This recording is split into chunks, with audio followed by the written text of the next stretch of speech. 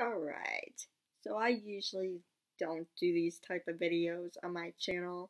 Well, I just recently, a couple months ago, as some of you know, just got started back on making videos. And obviously I don't do these types of videos. I never thought I'd be the one to do these type of videos, but I guess there's a first time for everything. So let's get started.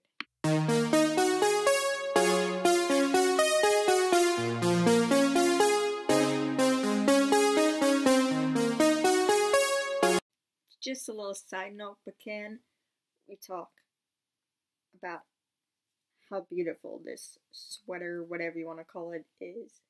I love it. My mom got it for me for Christmas, and I almost had a heart attack, like literally.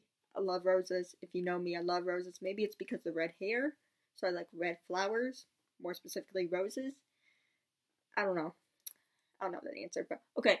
Getting way off topic. Way off topic. Alrighty. So today I kind of want to do a little bit of a rant, if you want to call it, because I am getting to the point where I'm annoyed that I see this on a daily basis.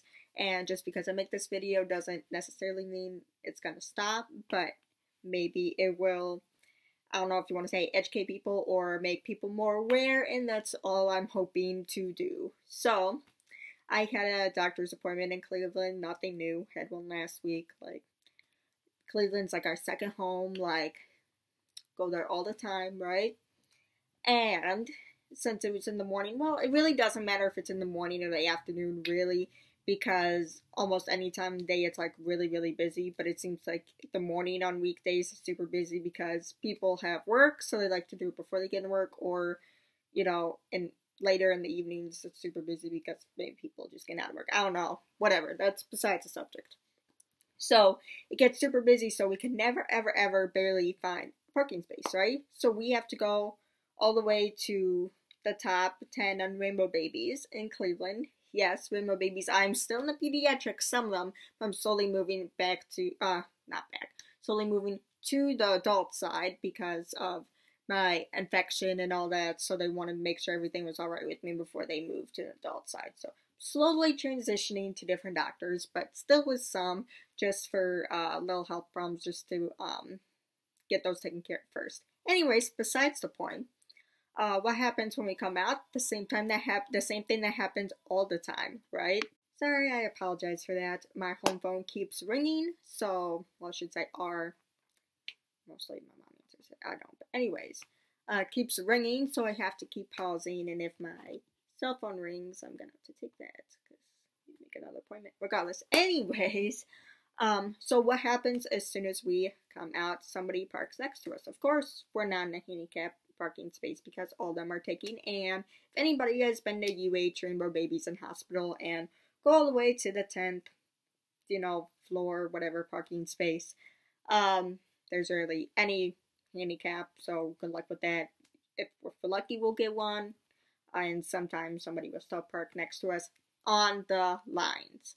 Okay, people need to get educated about what those lines are. They are for extra space to get the wheelchair out. It is not that difficult to do your research. I mean, you shouldn't really have to. It's kind of almost common sense, but at least to me, you would think so, but hey, I've grown up with this, so I know. Maybe some of you guys don't know, and it's okay if you don't know, and you do that kind of thing, but still, if you know, and you're still doing that, that's kind of, there's no excuse for it. That's ridiculous, in my opinion.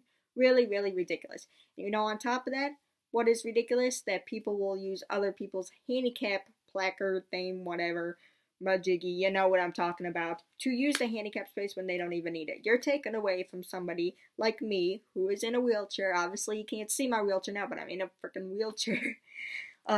From sitting there and parking in that spot. And that is aggravating because if some of us, well, I say us because I say we're all as one that are in the wheelchair community. If somebody else that is similar like me that is in a wheelchair needs that parking spot and they can drive, I can't drive yet, hopefully in the future, we'll see, but if somebody else can drive that's in the wheelchair, they can't get out if they have a side ramp or lift because somebody else is parked there. Like, I don't think anybody understands that. Like, I mean, I think some people do, and they understand and they are generous of others, but I think other people could just care less and are lazy. And I don't like that. I don't get why doctors give out so many of those handicap placards to people who are not technically handicapped. Like, what are we gonna do? If you break your foot, you're technically handicapped. So hey, let's just give out this placard for you for a month. That's for you to go. No, no. Anybody that's like me or similar to me, yeah, you can, you can have one. But I think doctors nowadays are just giving them all out for all these reasons because I see almost everywhere I go, me and my mom see every single one, if not every one, is taken up. And sometimes businesses don't understand how to do a handicap parking space, okay? Bear with me. Some people, they would just put a handicap, say, okay, this one's handicapped, but don't have the lines next to it. Now that kind of irks me too. You know why? Because obviously if it's a handicapped space, it's supposed to have those lines for extra room in order to get the ramp out. It's not a regular parking space if you don't have the lines. It's just a regular parking space. It's not handicapped. Like, get the hint, people. What are you not getting with that? I don't know, but I think this subject is really important for everybody in the disability community to advocate on. I know a lot of my friends have advocated on it. I have a little bit. If you watch down to my stories and struggles that I deal with down below, a few videos down, I think I did address this issue as well. I'm pretty sure because this is one of the very major issues we go through as a disability, for somebody with a disability. And I understand if you travel, you're not going to know whatever usually. I mean, you could call ahead of time, but some of the places you are traveling, you're not going to know if they're accessible or not. That part I kind of understand. But if you're in basically your hometown or going to places you go way too often, every place should have some kind of handicap accessibility. There's no excuses to not have handicap accessibility.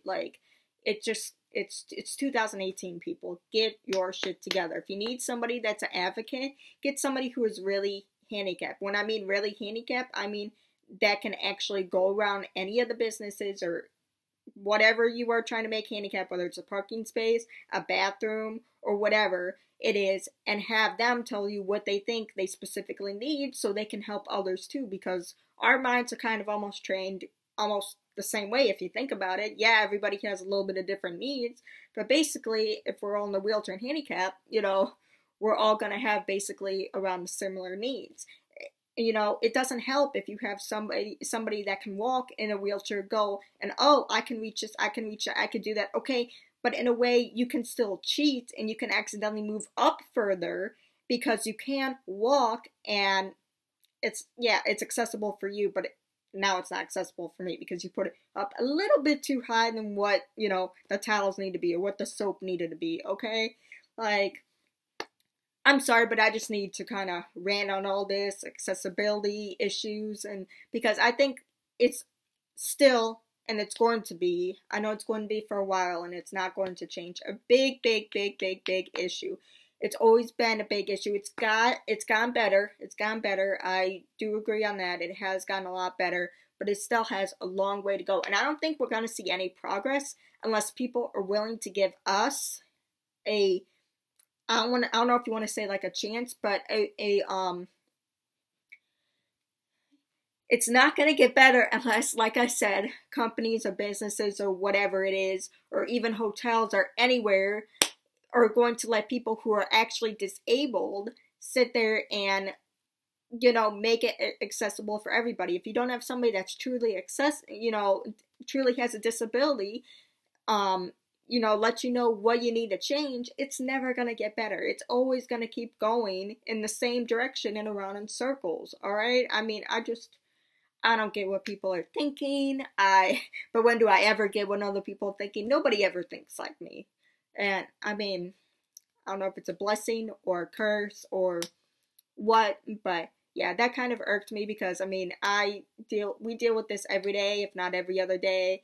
And not that every other day it doesn't piss me off, because it really does. But today was kind of my breaking point, and I wanted to share that all with you. I know most of the people that are in the same situation as me will agree with that, and if you don't agree with it, well, then maybe you aren't actually disabled, are you? Alright, so I don't know what else I gotta say. I thought this was gonna be a short little rant, but of course I keep going da da da da da da da. That's what I do with rants. I just keep talking. You just need to tell me to shut up. Yeah, I should probably shut up now, shouldn't I? Also, yeah, almost forgot. It's been a long, early day, people, and I did not plan to make this video, but I did. I did take a little snippet of it today of the parking situation. I did black out the other person's license plate and stuff because they might have not known that I was handicapped, but there's still a sticker. Okay, there's a sticker too. There's going to be stickers on a lot of people's vans that are handicap accessible. Now, in the paintings and the placards that say handicap, what color are they? Blue. Of course, right? Right? Yeah, blue.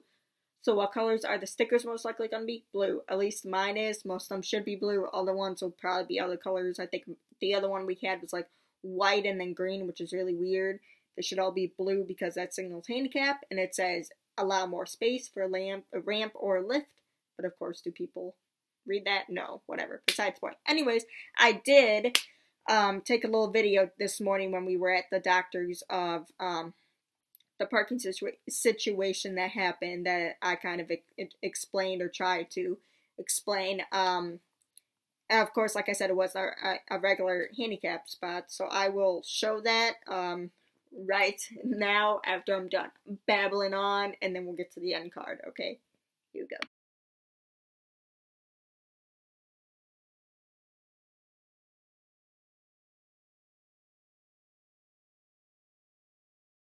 So yeah, that was my kind of unexpected bonus little video for January. Surprise. I don't know if you're happy, if you're sad about it. Give me a like, give me a dislike, give me a hate comment, give me whatever the heck you want. Show me something. Show me something. Anyways, I hope you guys enjoyed this video. If you did, give me a thumbs up so I could do more of these videos like this. If you want to hear other rants, oh Lord, I cannot talk ever, on any kind of topic, whether it is disability related or if it's not, whatever I think, comment those down below, and I can rant on any topic you want me to. If I have knowledge on it. If I don't, maybe I'll search it up and give you my opinion. We'll see. Comment below if there's anything you want me to rant on that I could do next so I could continue this series. If not, I will be sure to find some more things. Believe me. Like I said, I hope you guys enjoyed. I'll see you next time. And yeah, bye. Love y'all.